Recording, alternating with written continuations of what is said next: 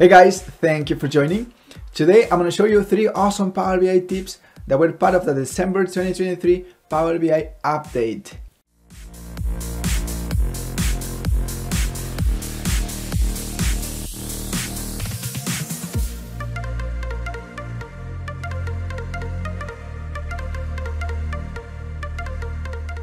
Hey, before we get started, if this is the first time you stop by this channel and want to master Power BI, this is the opportunity. Hit the subscribe button if you don't want to miss anything. So now let's do this. The first feature that I want to talk to you about is related to the on-object interaction updates. As you may remember, this new feature was released a few months ago and it's still in preview. That means that we have monthly updates, and one of the updates that I really like is related to the classic layout. So let me show you what I'm talking about here. And I'm pretty sure you're gonna love this as well. So if you select this visual, which is a table, a matrix, so now you can see the option here to add data to your visual. You also have the option here to add or remove visuals, to format your visuals. So it's right there. And some people don't like this, okay?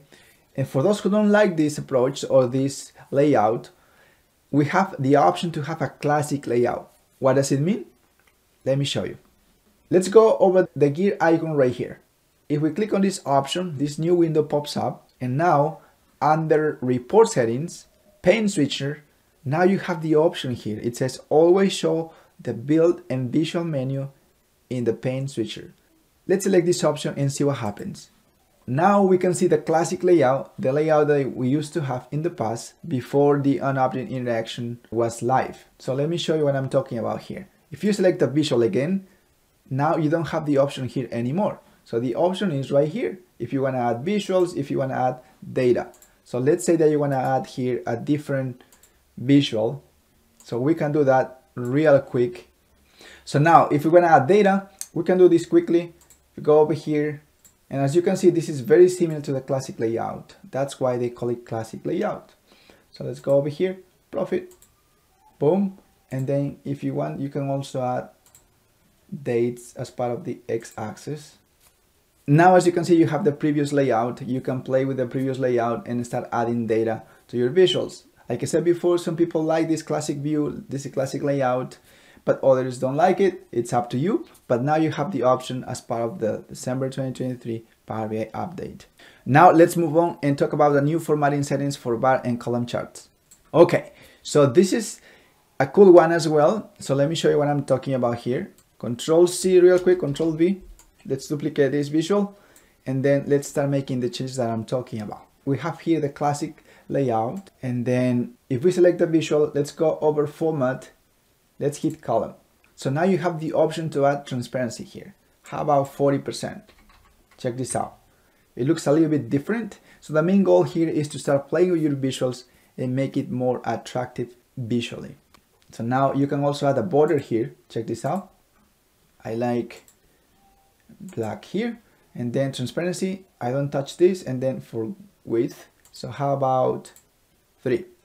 And you can keep playing with this feature as well. So let's keep moving here. Layout. So for layout, I want to see here space between series. I would give this 2 or 3. Check this out. 3. This looks so much better. You can also change the order here, reverse order. Check this out. You can do that. See? It's up to you. It's up to the story that you want to share with your end users, right? So let's leave it as is for now. And then you can also sort by value. See right there? It changes. Like I said before, this is up to you. I'm going to turn this off for now. But now you can see the difference, right? And here, for example, for carretera, we can also change the color of the labels. So let's do that real quick. So let's go over data labels, and here, carretera, for value. So let's select here just black. So in that way, you can see the contrast better. There you have it. Like I said before, I personally like this visual better, the one on the right. It gives you more power to tell a story. It's more visually attractive, like I said before. So now let's move on to the next one. So now let's go over our last tip. Suggested content and PowerPoint. So let me show you what I'm talking about here. Let's go over PowerPoint real quick. This tip is a really nice one for those who want to use the Power BI service and have live reports, live visuals in PowerPoint. So how does it work? So now with the new release, you can add here the title. For example, let's talk about Power BI updates for now. And then let's go over insert and here add-ins. So let's select Power BI. Here we are connecting to the cloud, to the Power BI service. So it's gonna take a few seconds here. Connect to your account.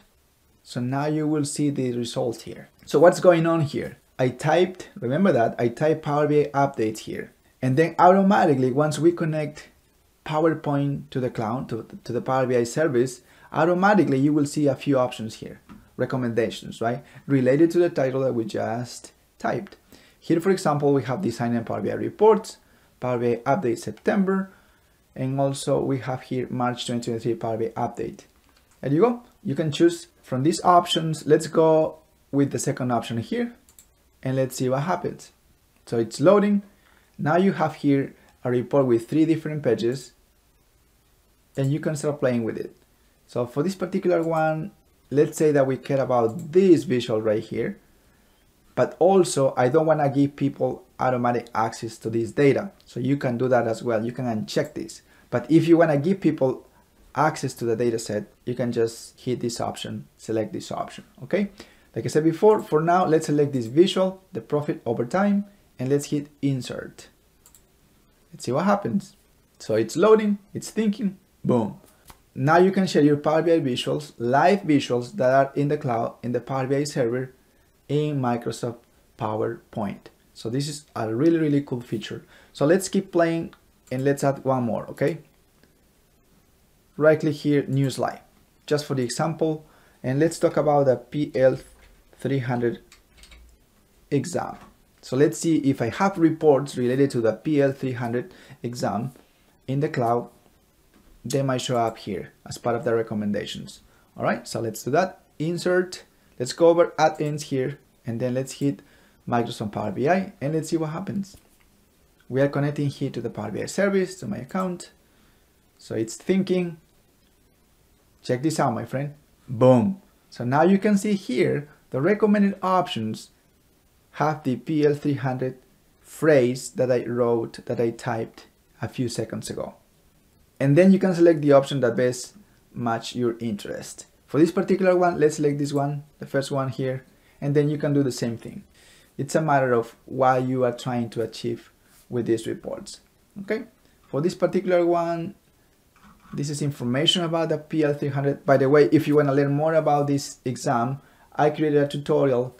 I'm going to share with you the link so you can check it out. So let's go over the next page.